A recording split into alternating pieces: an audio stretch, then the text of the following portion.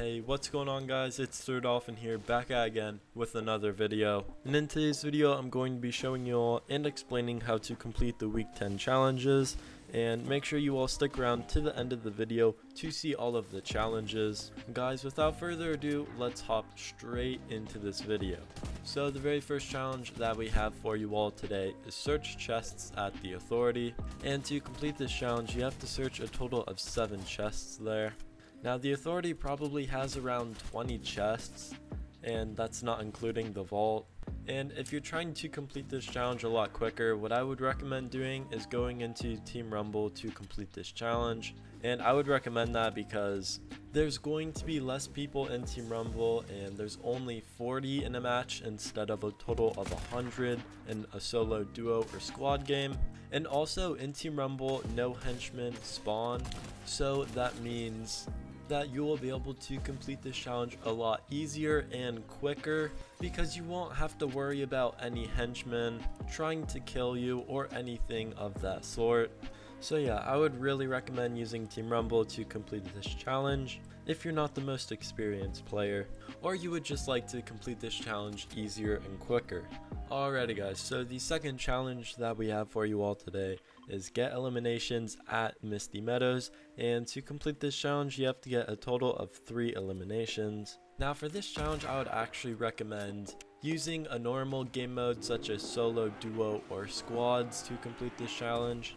And I would recommend that because, like I said before, in Team Rumble there's only a total of 40 people instead of 100, and 40 people on such a big map, it's going to be less likely that people are going to go to Misty Meadows. So the only way that you are going to get eliminations in Team Rumble at Misty Meadows, if you were going to do that, is if it was in the circle, or it was at the enemy territory, like where their bus path is. So I wouldn't recommend doing this in Team Rumble unless you want it to take longer, because in a normal game you usually have at least 3 people, if not more, dropping at Misty Meadow, so your chance of being able to eliminate people there is going to be a lot higher. So that means you'll be able to complete this challenge quicker if you do it in a normal game mode or just anything other than Team Rumble.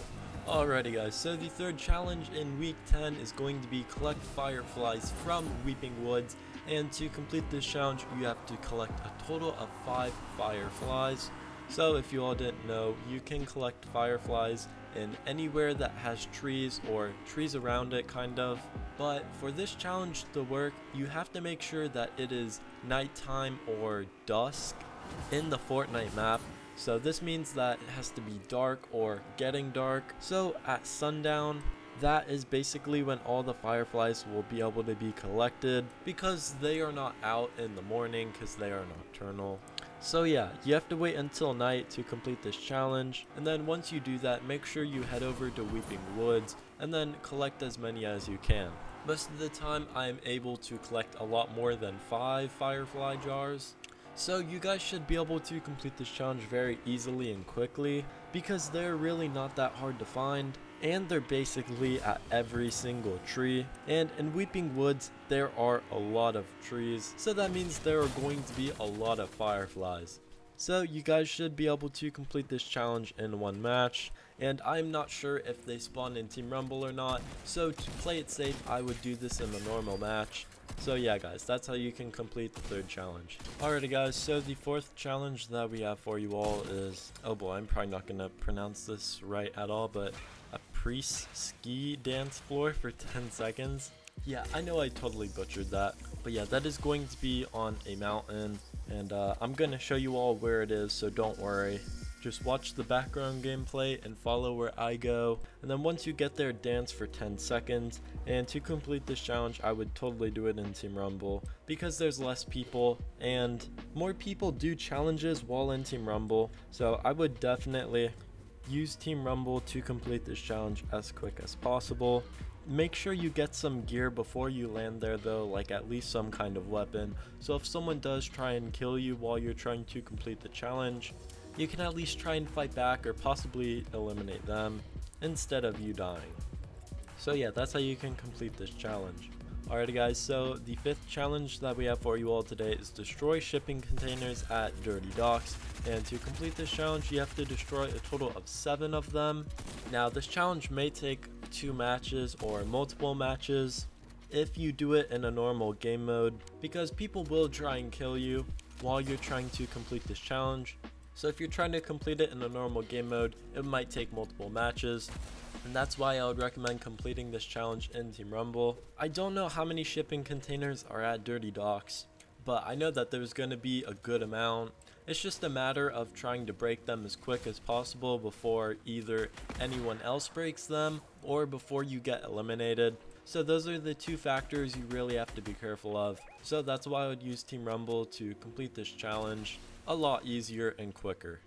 Alrighty guys, so the 6th challenge for today is deal damage to opponents with shotguns or SMGs, and to complete this challenge you have to deal a total of 500 damage with either a shotgun or an SMG. Now to complete this challenge you can use whatever game mode suits you. I'm just letting you all know though, you will complete the challenge a lot easier and quicker in Team Rumble, because in Team Rumble you get better loot, the players are less experienced, and there's a lot more fighting and action, and that will lead to you being able to do more damage to people with either one of those weapons. So yeah, I would highly recommend Team Rumble for this challenge as well. So if you're trying to get it over with a lot quicker and easier, do this. Alrighty guys, so the second to last challenge that we have is deal damage to opponents with shotguns or SMGs. And this challenge, instead of doing only 500 damage, you have to do a total of 15,000. Now if you're wondering why you have to do a total of 15,000 to complete this challenge, is because it gives you a total of 80,000 XP if you complete it. And I know a large majority of you will be able to complete this challenge, and it is going to take a lot of time, and for me too it's going to take a lot of time, because 15,000 damage is a ton, because players can only have a total of 100 HP and 100 shield. So that's basically like killing 7 people that have 100 HP and 100 shield, and then only 1 person who has a total of 100 HP. So yeah, this might take multiple matches, but if it does, don't worry, because you have a long time to complete this challenge. So if you are worrying, don't. It's okay, this challenge will build up over time, so don't worry about it. And guys, the very last challenge that we have for you all in this set is search ammo boxes at Frenzy Farms.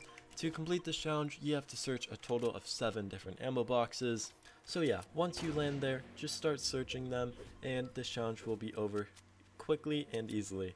And I would also recommend Team Rumble for this challenge, because there are less people in Team Rumble and you're less likely to die while trying to complete challenges. So yeah, I would definitely recommend that if you're trying to complete this challenge quickly and easily. And guys, that was the very last challenge of week 10. If you all enjoyed, make sure to hit that like button, subscribe, and share this video with all your friends. And until next time guys, peace!